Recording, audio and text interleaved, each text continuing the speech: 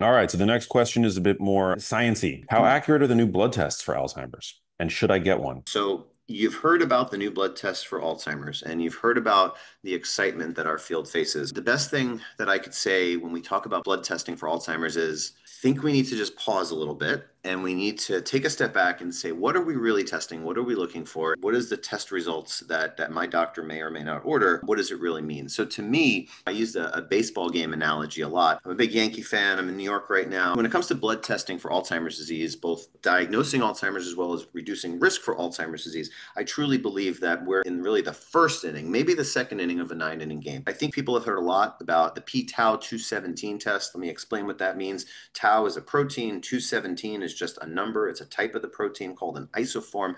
Everyone's saying that the p-Tau217 test, it's all the rage. Everyone needs to get this test and it's amazing. Well, not so fast. The p-Tau217 test is confusing if someone has symptoms that are thought by the doctor to be related to Alzheimer's disease, then a p-Tau217 test is a great test, potentially, caveat, for screening a person whether they truly have cognitive changes due to Alzheimer's or a different condition, whether it's a medical condition like low thyroid or B12 or a different dementia. The challenge here is that not all p-Tau217 tests are created equal. The number of people that come to me or ask me questions about a p-Tau217 test, oh, I have Alzheimer's. Test was positive.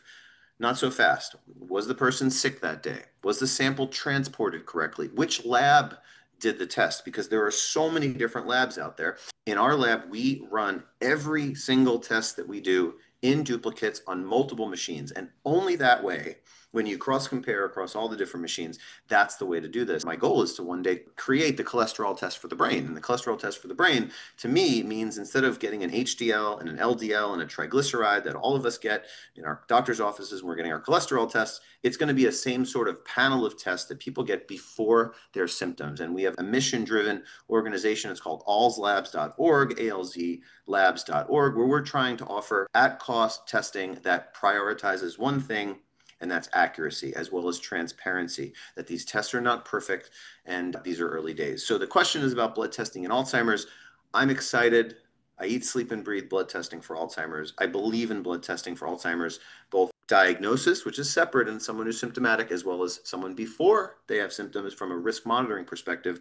We are not ready as a medical society, as a system, to press go and start ordering these blood tests on everybody without transparency, adequate education. ind.org/blood test has some great information. Alzlabs.org has some great information. We're not ready yet, in my opinion, to just start ordering these tests on everybody.